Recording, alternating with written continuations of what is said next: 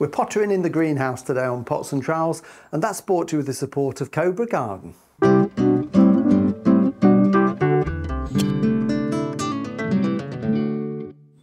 Hello and welcome to Pots and Trowels. Well, I'm in the greenhouse today simply because the weather outside over the last week or so has been absolutely torrential rain and the ground is really soggy. It's almost stopped raining, it's showery, but certainly too wet to do anything in the garden. So I thought I'd come and do just a little bit of tidying up in the greenhouse because I overwinter a range of different plants in here and it's quite a big greenhouse, so what I don't do is put any heat on unless I'm absolutely forced to. And most of the things that I've got in here will stand fairly low temperatures, but they won't stand any frost. So it's usually possible to keep plants in a cold, unheated greenhouse frost-free if you carry out a few different measures. Now, it's been very dull, it's been very damp, not good growing weather for plants at all. So this is the time of the year when they don't look particularly good, but as long as you can keep them ticking over, then come the spring, when the weather warms up and the day lengths increase, they'll start to grow. So I've got all sorts of things in here. I've got things like the Mullenbeckia. These that make really good trailing plants for outdoor summer containers. And these are from New Zealand, pretty tough actually. They will stand outside, but a little bit of protection is good. I've also got some aspidistras, and again, normally grown as a house plant, but I know some people are growing these outside, certainly in the south of England where it's more sheltered. So in the cold greenhouse, these are fine. I'm going to use these again in outdoor containers. I've got some Tradescantia stock plants that I'll take cuttings off, Echeverias. So these are more or less all stock plants, but what I want to do is just to go through them and have a tidy. For example, on these Echeverias here, so these are a succulent, fairly tough but not hardy, but you can see that this damp weather has caused these lower leaves on these lovely rosettes to go all mouldy. So what I need to do is very carefully is go in there and get rid of all of these mouldy leaves. And the idea is the compost should be fairly dry. Now this compost, that I bought these at the end of the show season, and they're in a quite moisture retentive, I'll just get a little bowl to put that rubbish in quite a moisture retentive compost. But what I will do when I put these into containers for the summer, I will put them in a really gritty, free draining compost. So I think they've been grown in the wrong compost that's holding the moisture.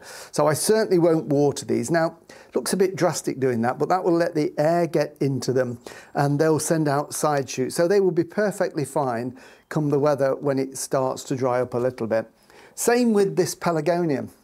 I've got various pelargoniums in here. This one is a Stella pelargonium. I haven't cut it down, and what I'll do with this in the spring when it makes a flush of new growth is take some cuttings off it. So I literally just want to keep it ticking over, and it happens at this time of the year, if you're overwintering them somewhere cold, you get all these yellow leaves. So again, what we need to do, I am not throwing these on the floor by the way, they are going into a bucket, is to get rid of them because these are a potential source for fungal infection. It's even trying to flower. Look, here we are, you know, first week of January and it's trying to flower. So we want to take any flower buds off. We don't want it to use energy on those. So yes, we don't want any fungal diseases on there. So again, I would spend 5 minutes really picking over that and making sure that we get all the dead leaves off the surface. Now, the compost in there is fairly dry. You can see it's only just moist, which is how we want it to be. We don't want wet, soggy compost. Pelargoniums will stand the cold much better if the compost is dry. So I probably haven't watered these since about October time. So I'm going to work my way along the bench, tidying up the stock plants. They've got air flowing around them, which means that they're not going to get too humid. It's really bad on days like this, of course, because it's really sort of moisture in the air. What I do have in the greenhouse is a maximum minimum thermometer, which is just here. And a maximum minimum thermometer will record the highest and the lowest temperature over a given period. So I tend to zero it every morning. So I come in, I can see how cool it got in the night, and then by the following day I can see how warm it got in the day, and that way you can check on everything and make sure it's fine. So that's over there. I can see that at the moment it's 8.9 degrees Celsius in here, and it got down to about 6.5 last night. This is the only bit of heating that I'm using at the moment. This is a soil sand bench here, so it's just a homemade box that I made. It's got sand in the bottom if I just lift these two plants out. So it's got a layer of sand, there is some insulation in the bottom. And then if I dig down, there are some soil warming cables, and they're really warm to touch now. And what that does, they're about every sort of 4 to 6 inches apart in a zigzag throughout there. Really, really low. I think it's only 60 watts to run that, so very economical to run. And it gives a lovely warm bed of sand. It can be controlled with this thermostat, so it's clicking off at about, I think, 18 degrees centigrade. And it just gives that little bit of base heat, which just, again, on cold days, gives that bit of frost protection. So in this little bit here, I've got things that need that little bit more warmth. These are some houseplant cuttings that I took in the autumn of some Monstera. Again, any leaves that aren't particularly good, I will take off.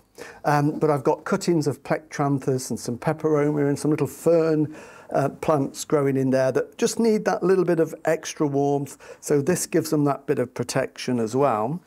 And then what I do again with this, I will go through it and I'm going to pick off any leaves off the pelargoniums like this, just pinch them off.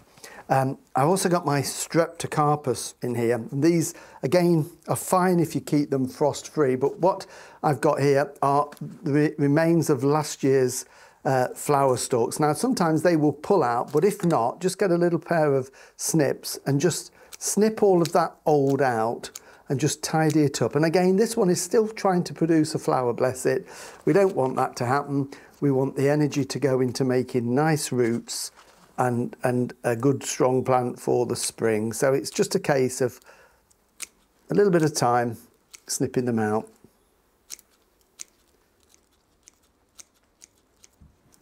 All right, it takes a few minutes. I'm not going to finish that, but I will come back and do it all. Pelargonium that was cut down in the autumn, making new growth. So just to tidy through really, just to make sure we've got no dead foliage on there. When it comes to watering, only minimal watering. On that bench, virtually nothing at all until it gets bone dry. And certainly I've got to let the echeverias dry out. These dry out a little bit faster because they've got that bit of base heat continually. So what I would do with these is just occasionally fill the compost, and if it's a little bit dry, give them just a drop or two of water. But what I do is water the sand, because the sand dries out quickly. And if we keep the sand moist, that seems to spread the heat more evenly than if it's dry. It acts as sort of a conductor of the heat. So I do, perhaps once a week, go through with the little watering can, just making sure that the sand bed is kept constantly moist, and then we get that lovely bit of heat. And finally, if the weather forecast tells me that it's going to get down to probably, you know, lower than 4 degrees, that isn't freezing, but then I think, well, I'll just give them that little bit of extra protection. So I have my fleece. And what I do is I come in late afternoon and I just drape the fleece over and just tuck it down the back.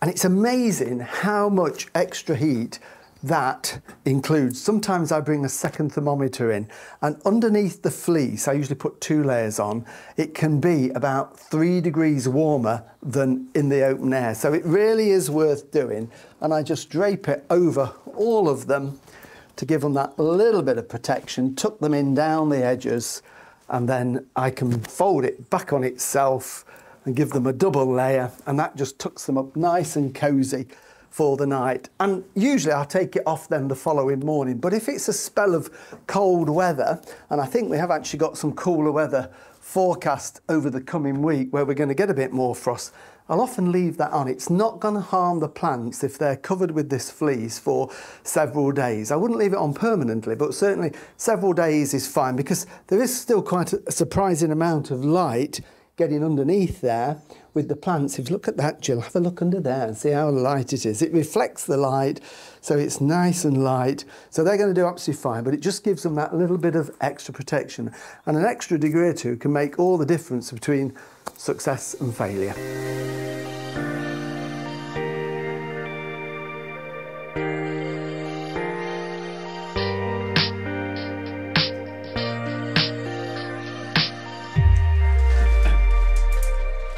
Well, thank you for watching, and don't forget you can watch all the videos that we've done on YouTube, and we've also got our weekly podcast that you can get from your normal provider. I'd like to go home from an English country garden where I've been mowing for, say, 8 hours on the right. The whole thing gets tied together as tight as you can. Next week, weather permitting, we're going to be in the garden pruning the blueberries, so we'll see you then. Bye.